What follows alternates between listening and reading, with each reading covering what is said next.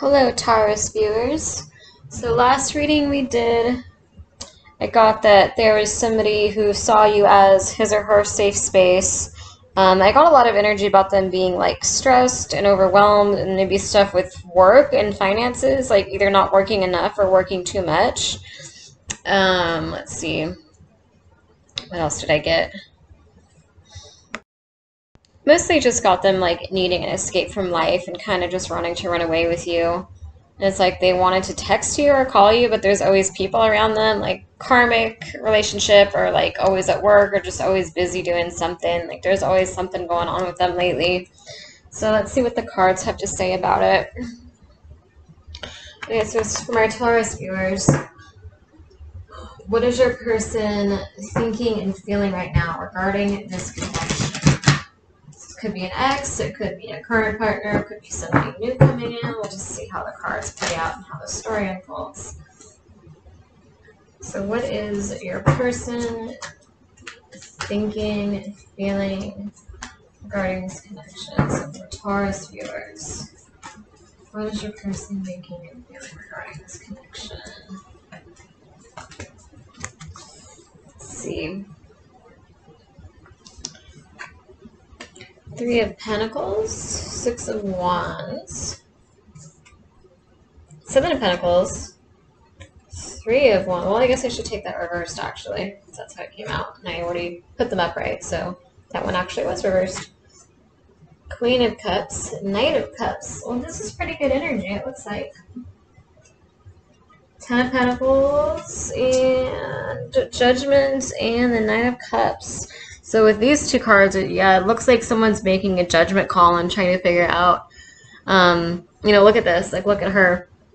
Look how there's this frog here. It's like it could be the frog prince, but she's looking away and she's just kind of staying in her power, and he's looking at her and he's wanting her attention, but she's like, do I want to kiss this frog and hope he turns into a prince, or do I want to move on and see what else is out there? So she's making that judgment call. She's kind of looking, she's kind of being introspective too. She's looking back at the past and trying to figure out if it's all still worth it to her and if she wants to keep waiting it out for this person. So this reading to me is kind of all about like sweat and hard work and just pleading for what you want, which is what you've done. You've done a lot of work for this. With that Three of Pentacles, this is like your creativity and you're working on something right now. I kind of feel like the masculine might be helping you and supporting you with it to a degree, but I feel like this is mostly your energy. This is mostly about you. This is something that you're concentrating on and you're trying to build in your life. This could be a career or like hobbies, or could be psychic work for some of you.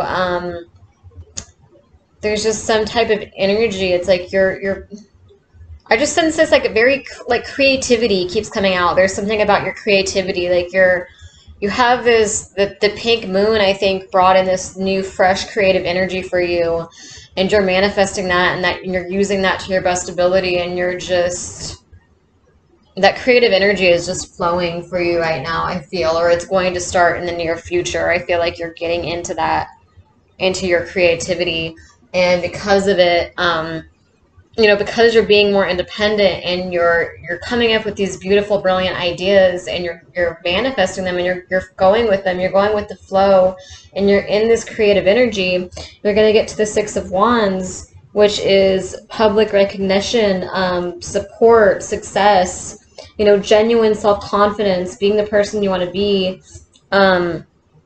just being yourself, and being able to really be proud of yourself and proud of your accomplishments, and whatever you're doing, it's like the public recognizes you and supports you in your efforts, and people are noticing you more.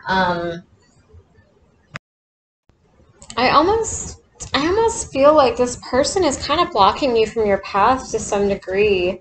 So I'm looking at it, it's like the Seven of Pentacles. It's like hard work and patience and seeing things in the long term. This is somebody, look at her, like she's fought hard for everything that she has, and she's trying to focus on the Six of Wands energy, on, just doing her and just making her life what she wants it to be. But with the Three of Wands reversed, It's almost like you have these new opportunities and like these like this new potential coming in, but it's like reversed. So it's almost like you start getting there and you start focusing on your path and working hard for your path. And then this like loving kind of energy comes in and almost like distracts you from your path, because then you end up in this Queen of Cups energy, which in this particular reading, I almost feel like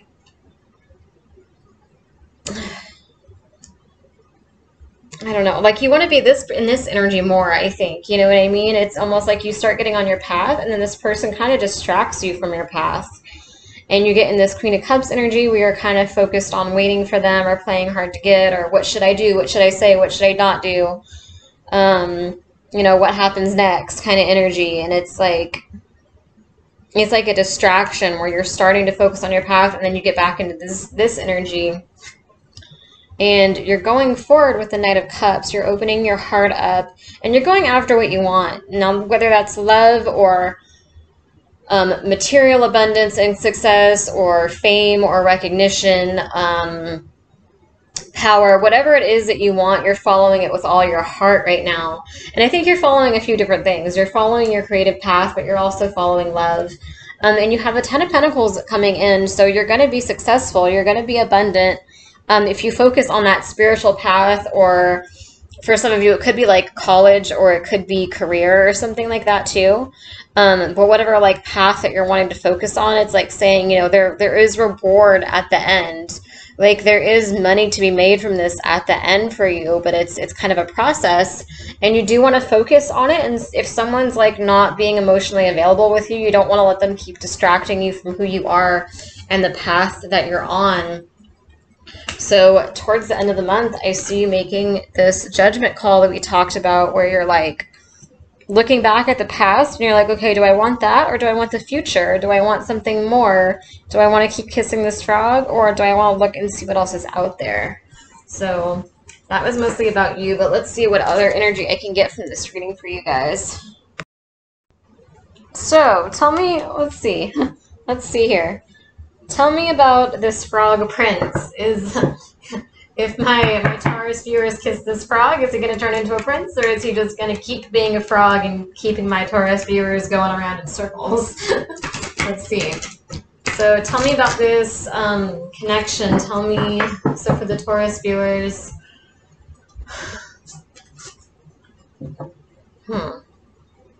because those cards, the cards just kind of like, I'll ask a certain question, but a lot of times, like sometimes with these readings lately, the energy you're in is weird, you guys, because like usually when I ask a question, it's pretty straightforward, but like lately the cards will just kind of say what they want to say and tell you what they want about your love life. So I might start wording my questions differently, actually, and just letting them say what they want to say, and then after that I'll focus on specific questions. I think these two want to come out.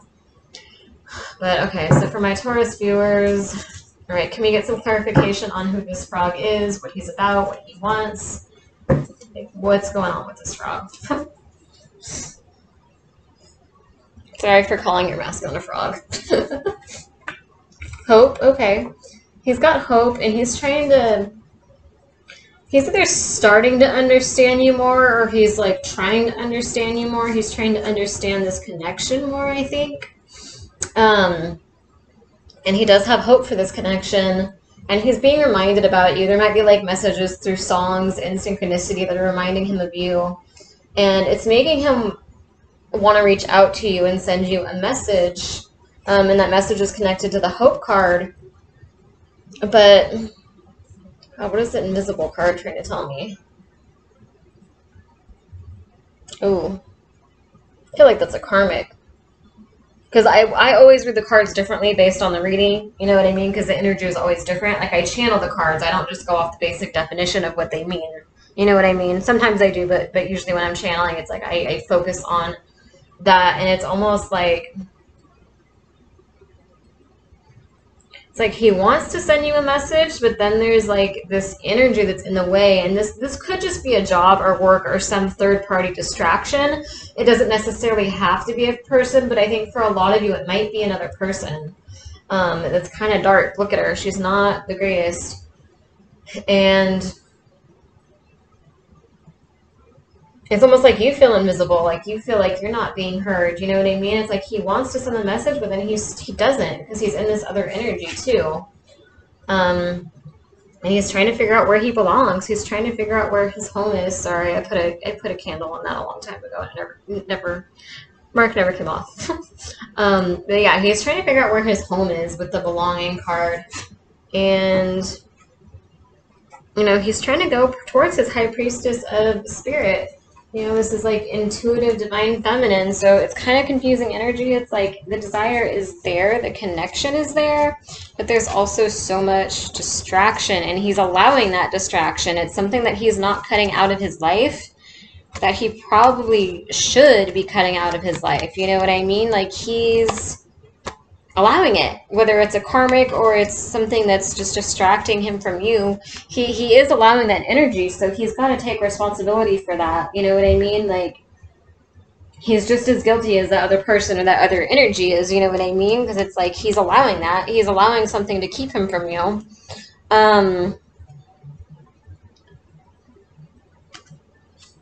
Okay. Let's see. What I want to ask here. All right. Tell me more about this connection. So for the Taurus viewers, what is your masculine or feminine? What do they want to say about the connection, about how they feel about you? Ooh, did I want to take all those? Okay, I guess I did. About how they feel about you, what they want with this connection, like what do they want to tell you? What do they want to tell you?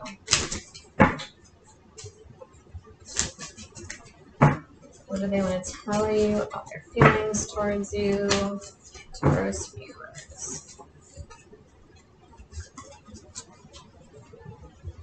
Okay. I want to be better for you. I want to be good enough for you. Sorry, I don't know if you guys can see that. I don't know why these cards don't show up on the camera. I am trying to reach you, but there's obstacles in my path. But I kind of feel like this masculine makes too many excuses. He does too much bullshit, and he makes too many excuses for it. You know what I mean? Like, he'll be busy. It's like the kind of masculine that will be busy and leave you on read for 3 days straight and then message you out of nowhere and act like everything's fine. Or the kind of masculine that will, you know, just that kind of energy where it's like he'll be MIA and then he'll be like, oh, sorry, I was doing this or I was doing that, or he's always got some stupid excuse. You know what I mean? It's like there's no excuse, you know? It's kind of like he's just putting you on hold. He knows he's got you on hold. I trust you. I feel like I've known you my entire life. So he does trust you if you guys were questioning that. Are you dating somebody else or just trying to make me jealous? I notice and it hurts. So if you're playing hard to get with him recently, he is taking account of it. He might be looking on your social media. True love, you know, that's a soulmate connection, most likely.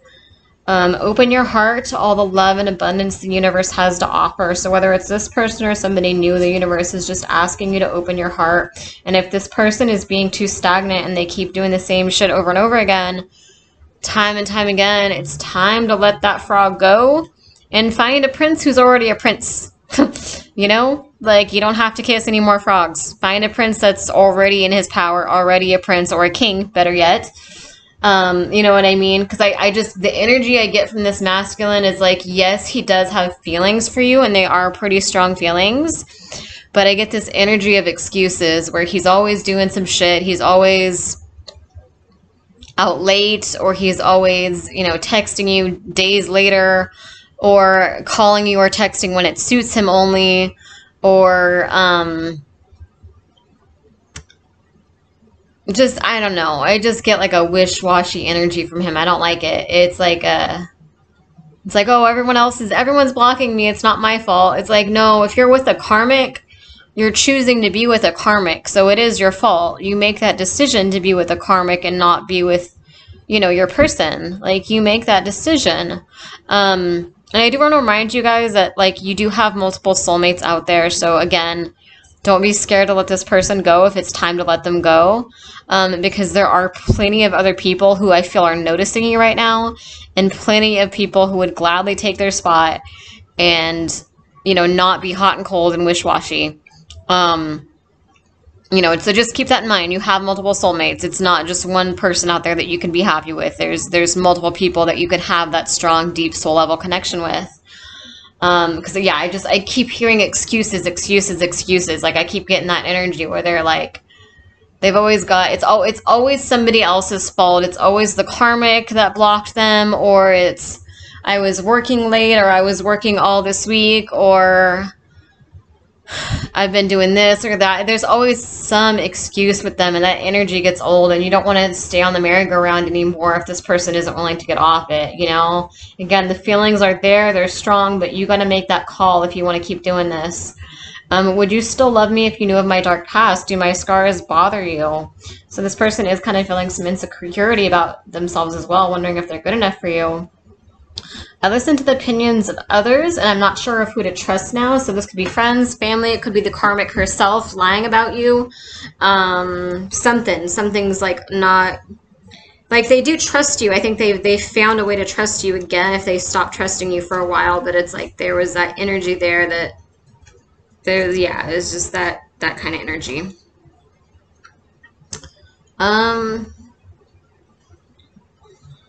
So really, I think there's not much to say about that particular person, because you kind of, wow, my ear just started ringing loud in my left ear. So maybe some of you guys are clairaudient and you're developing your clairaudience right now. That was intense. I was like, I'm not okay with that. It's like, I'm not okay with that. I'm trying to do my reading. I don't need this loud shit in my ear right now. Oh my God. But yeah, it's okay. But God, where was I? That really distracted me. I'm sorry.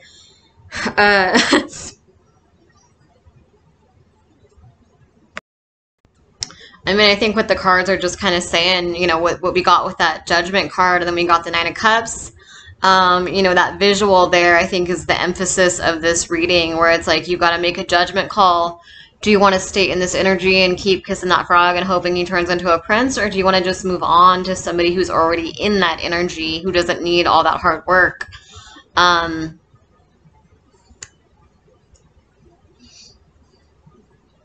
I almost feel like, now that I'm thinking about it, because for the most part, I think that the first reading I did with the with this deck right here was about you focusing on yourself and focusing on like a spiritual path and spiritual upbringing I hear for some reason, but yeah, that energy was mostly focused on you. But I do also kind of think that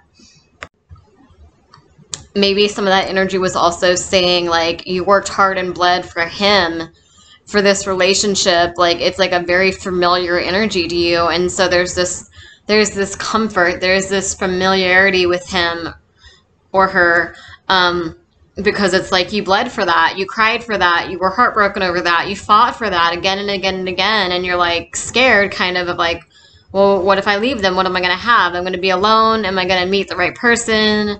Like, I put so much into that. I put so much energy into this person. I don't want to just throw all that away. But I think that you really need to do some soul searching right now, and you need to figure out, like, do you really, like, is this your true love, or is this familiar and comfortable?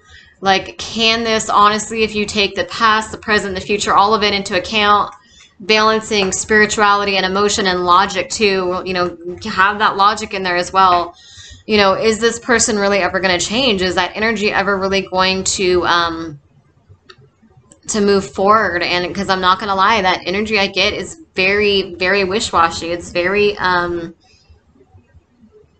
it's just very flaky. It's very unstable. It's very, like, almost like a bipolar kind of energy, where it's just like, they're all over the place. They really are all over the place. And again, they keep a big reason why, because I think it's going to be different for all of you. I wish I could just be like, oh yeah, let him go, or like, you know, keep him, or whatever. Like, I wish I could just, I think it's different for all of you though. Otherwise the cards probably would have said, you know, straight up like, oh, let this go. But I think that your guides want you to make that decision and be in your power for yourself, and not just, you know, like, not like hear a psychic reading and be like, oh, okay, I'm gonna let them go now, or like hear the psychic reading and then like be like, oh, okay, well, like, I'm gonna fight for this more. You know what I mean? Like, they want you to do some soul searching. They want you to meditate. They want you to go inward and find the answers and really get deep with yourself, really like develop this deep connection with yourself. I feel like you're giving so much love to people around you and not giving. I hate saying, like, I hate preaching self-love because I get so tired of hearing about it. Like, I get sick of hearing that because I'm like, you know what? Self-love is wonderful and we need that, but it does not compensate for different types of love. Like, loneliness is a real issue. It really is. And I think that there's too much emphasis on self-love sometimes, and there needs to be more emphasis on just vulnerability and human connection. Like, we're all human. We need those connections, but we need that closeness. You know what I mean? It's okay to be vulnerable. It's okay to need that closeness and to need love. All of us do, it's normal. But for this group, yes, there is, as much as I hate saying it, there is an emphasis on self-love, because it's almost like, I just see you like pouring your heart out to these other people, and it's like you have nothing left for yourself. Like, you're out of balance. You know what I mean? It's like you're giving so much to like this person or to like multiple people, and you're doing so much for everybody around you, but it's like you're like depleted, and it's like your body is like begging to be loved. Like, your soul, your heart, your mind is begging to be loved by you, if that makes any sense to you. Like, your soul is begging to reconnect with you. I don't know if that resonates or makes any sense. It's like, I just see you like missing yourself. It's like this, your higher self or your soul like misses you, misses that, like, wants your energy back. It's almost like you need to do some soul retrieval. Like, you need to call your energy back to you and be more careful with your energy and not just give it to everybody. So yeah, for this group that I'm channeling, it's kind of like your masculine is sweet. I'm not saying he was a bad person, but I feel like he always blames, he always makes excuses, and he always blames shit on other people. He's always saying, oh, well, it's always the karmic's fault, or it's always, work was stressful, and oh, this is why he couldn't message you for a week straight. It's that kind of energy, which is a very flaky energy. And I feel like it's going to be different for all of you. And like I said, your guides want you to really do some soul searching and really find yourself and reconnect with yourself and figure out what's best for you. Figure out what you will and will not tolerate. Figure out what you want in life. Ask yourself this serious, deep questions like, is this true love, or is this familiar and comfortable to me? Is this really what I still want, or am I just continuing to fight for it because I've been fighting for it for so long, and I'm scared that, if I let it go, I'm going to end up alone, or I'm not going to have anybody, or, it's just like a scary, unfamiliar energy. Like, you got to ask yourself those questions and really listen to your heart and your intuition and decide if it's worth it to stay in that energy. Because again, this person is just they're just so flaky. I think for a lot of you, it's probably not worth it to stay in that situation, but I think that you got to come to that conclusion on your own, and you'll know. For some of you, it is worth it. For a few of you, it is still worth it. But I just see it back and forth. You know what I mean? Like, he misses you and he's making improvements, and you're feeling his energy telepathically, and then the karmic gets in the way, or work gets in the way, or this and this gets in the way. And then, you don't hear from him. And then it's like back to square one. And it's just like this merry-go-round that you're on, and you got to get off of that. You know what I mean? Like, whether you got to get off of that, and he can come off the merry-go-round with you, or you can get off by yourself, but you got to get off it and stop going in circles with this person. You feel me? Because it's like stagnant. It's like back and forth, back and forth, back and forth. It's just, you don't want that in your life, right? You know what I mean? So it's like, I think just such a huge issue with this group is like, they're not bad men, but it's just their unwillingness to take responsibility for themselves that's gonna keep you in this merry-go-round energy, because it's like it's always somebody else's fault, and it's like, there's just too many excuses. But all right, let's see. But again, the choice is yours. It's up to you. It's up to you. But you need to do some soul searching and figure that out for yourself now. It really is important that you go inward and find those answers. So what does your life look like if you let this person go? What is going to happen in your life if you decide to let this person go?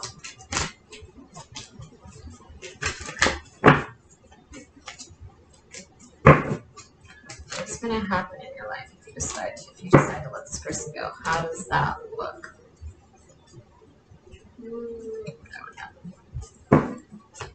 How does that look for you? Okay.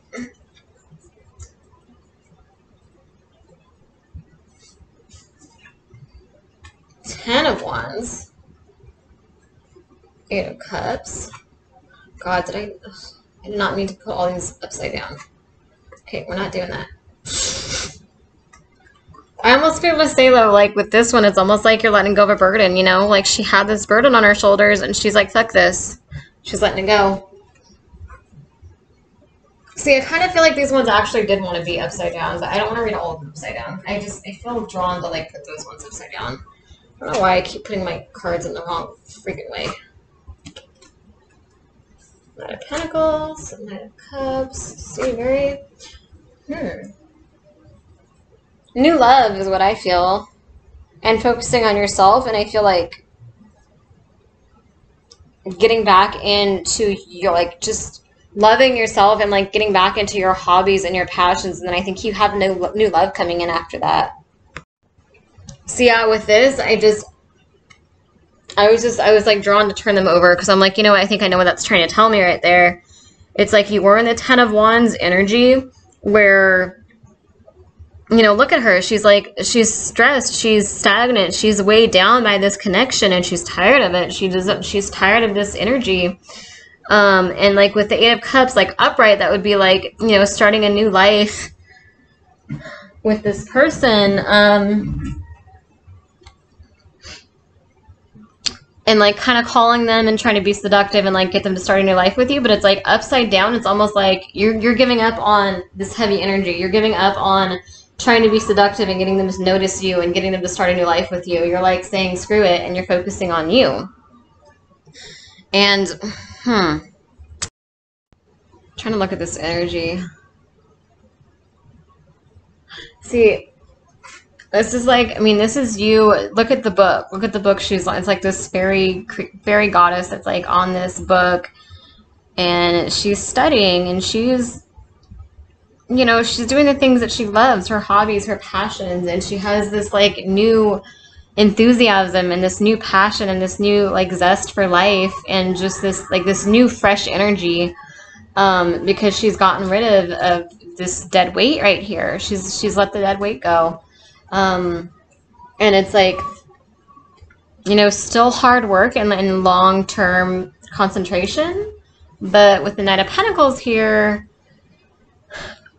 you have success and you have abundance when it comes to your career and your hobbies and all the things that you love. I actually kind of feel like this means a couple different things I mean, I think it's both for most of you, or one or the other, or both for most of you. The Knight of Pentacles, it's kind of like it's how do I explain that? It's like this new energy with career and hobbies, but I also kind of feel like this could be somebody coming in, like a Knight of Pentacles coming in, which is kind of the opposite of what you have now with what you're dealing with. This would be somebody who's more financially stable and more mentally stable and more secure in themselves, and somebody who's more grounded and somebody who's more honest and responsible and determined. Like responsibility really comes out, that they take responsibility for themselves and their actions and their feelings, and they don't just blame everybody around them. This person isn't really flaky. I almost feel like your person is so flaky that it almost rubs off on you sometimes. Like, no, that doesn't make sense. Does that make sense? I don't know why I'm hearing that. It doesn't even make sense to me. Maybe that resonates with you guys. I don't know what that means. But yeah, Knight of Pentacles, it's like, it's just truth and responsibility, and it's like a more stable, loyal, grounded knight that would be coming in for you if you let go of this other person, I feel. And on top of it, it's also just you and being in this energy and, you know, having success and abundance in the material world. And with the Knight of Cups, it's like you find somebody else that you can open your heart to, and you get back into this romantic, vulnerable, loving energy, but with somebody who's much better than the other person is. So, yeah, so there's that. Because I do sense the energy of somebody else around you. I do sense that energy. Let me see if I can get anything else. Can you tell me about the personality traits of this Nine of Pentacles? So like loyal, stable, grounded, responsible. Just much more a man than this other person is. Tell me about him. Just really quick, just what can we get on him?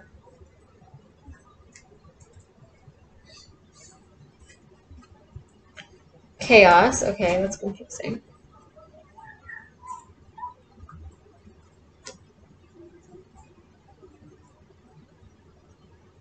Actually,